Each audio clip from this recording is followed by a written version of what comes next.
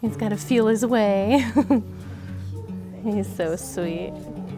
Jack was found by one of our local shelter partners in a road, suspected to have been hit by a car. He was in very critical condition, and they called us right away, and we were able to get him into our program and get him to the emergency vet.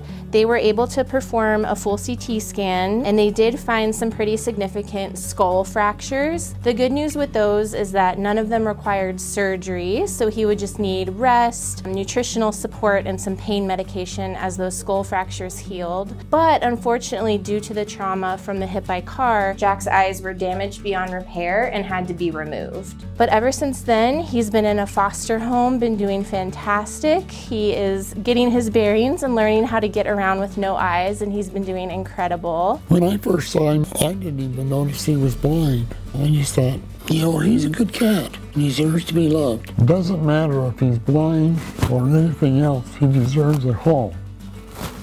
A place that'll care for him. And so we thought, we can do that. I didn't know anything about it until Dad came out and he's like, so there's this cat I want to go get. So, okay.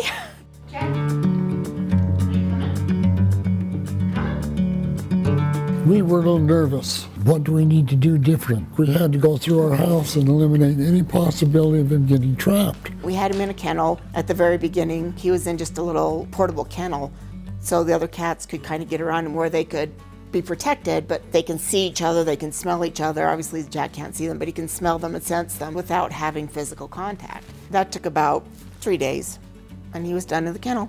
And he got out and he just wanders the house. He wants to know everything about the house and where things are. Yeah, he's curious. It's learning how to make his life the best it could be. And so it's developing the patience of making sure he knows he can get down the steps, making sure he knows where the steps are to get back up so he can get to his food and water and things. You know, that's the long process. We have to be more alert and more cautious. And keep track of where he's at so that he doesn't get trapped somewhere. And it just puts a little more responsibility on us. He tends to be a little skittish to something unexpected. In order to prevent him from being startled, that's where I actually got the idea of using verbal cues that he could associate with an action. He can hear that we're around him and we talk to him, but he doesn't know I'm leaning over him to touch him. And so we started using the verbal cue touch, followed by petting or whatever, so that he knows that when we say that, or we say Jack touch, then the next thing that's gonna happen is he's going to have a physical contact. And he picked that up very, very quickly. And we just felt like he deserved to have the best life he could have. He needed to have a home where he could be safe.